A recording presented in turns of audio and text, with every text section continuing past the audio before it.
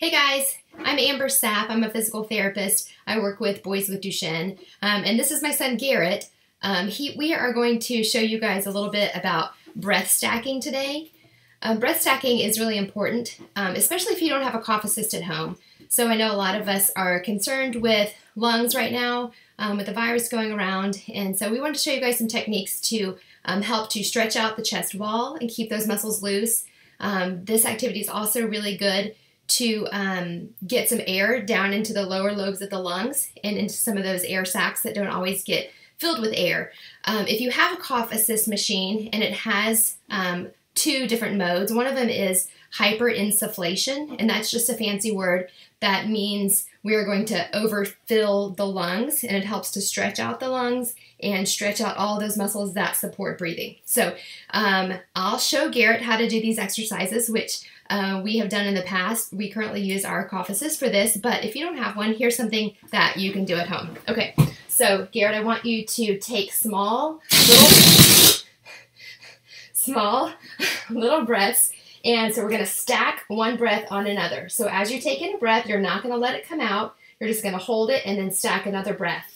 And then when we get as many as we can fill up with, we're going to hold it for about 5 seconds and then slowly blow it out. Ready? So let's do it together.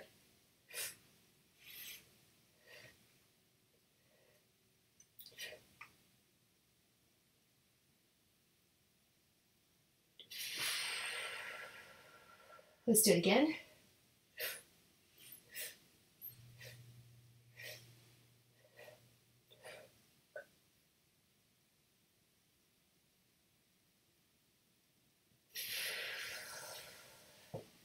So you guys can do those in the mornings and in the evenings. Maybe start with 5 breaths at a time. Some other things you can do is any kind of breath holding activities to help with this.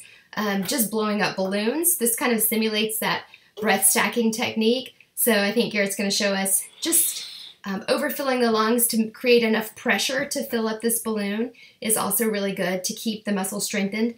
It also helps with strengthening the quality of voice. I know a lot of our guys, as they get older, they have softer voices. This can help to keep those muscles strong.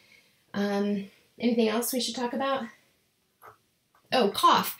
If you don't have a cough assist machine, these breath stacking techniques can help create enough pressure to produce a bigger cough. So if you don't have a cough assist machine, you can do the breath stacking techniques and produce a cough at the end. So I'll have Garrett show you guys that.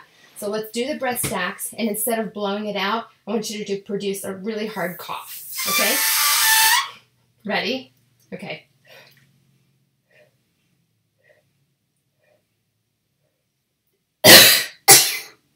Okay, so that creates enough pressure to help to produce a stronger cough. So I hope that helps you guys. I'm happy to answer any questions if you have them. So have a great day. Bye.